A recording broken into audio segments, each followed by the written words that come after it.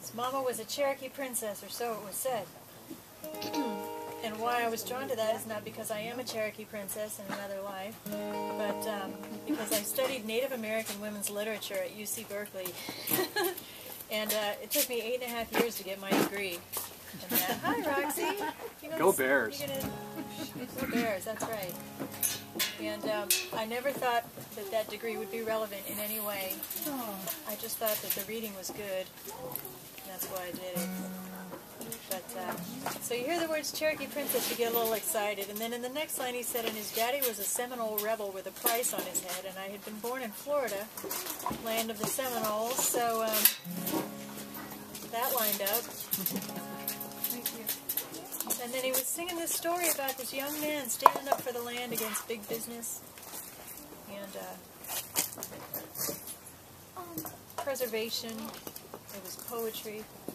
And by the time he was done with his little set of songs, I was fully hooked on the music. And we met on the way out the door that night. This was at the Buffalo Gap in Portland, Oregon.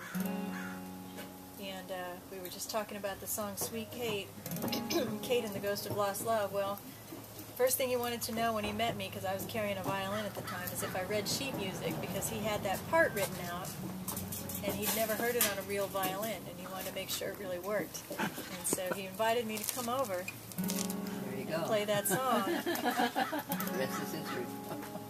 Well, it wasn't quite that easy. I wasn't the singer at the time. I was just the violin player. We had a singer named Susan Martin, but and for a while we had a 5-piece band. It was called Dave Carter and the Texas Underground Express. Pretty much really underground, like we usually outnumbered the audience or so underground. But what fun though. We had fun. We totally had fun. Great memories. Now about what year was that? That would have been 1996, 97. Oh, okay. I met him in 96, so in 97 we started playing together as a duo. Something happened, there was a backyard birthday party, and nobody else in the band could make it. And so Dave turned to me and he said, "Do you sing?" And I said, "I hum in the shower a little." And so he said, "Well, maybe we could try some of these songs and see if we can work them out, because Susan can't make the show." And I was like, "Okay." Wow. I've been sitting on the bench waiting for this moment, you know. Yes. And So for 2 years. So we started singing, and he just kind of spun around in his chair, and he's like, "Uh-oh." Here we go. It's like, I don't think we need the band anymore. So it's almost 20 years. You said 96? Yeah. Oh my God, that's a huge chunk of my life. It's half my life almost. Yeah. So this is the first song I heard him play, and it's just called Gunmetal Eyes.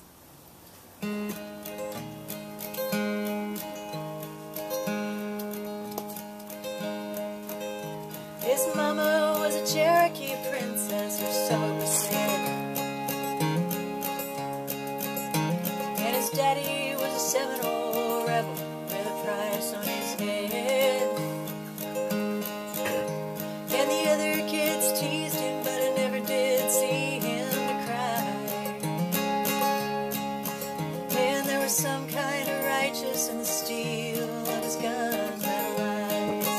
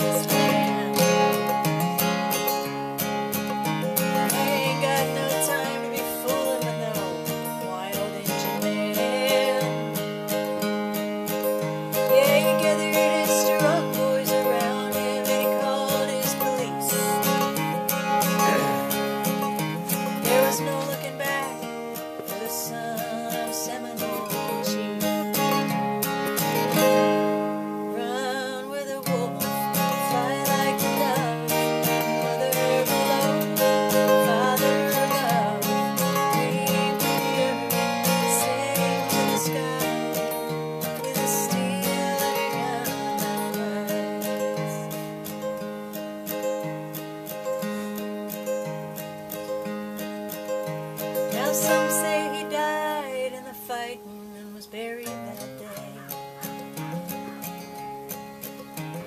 And some say he raged like an angel and he chased them away. But the green hills stand silent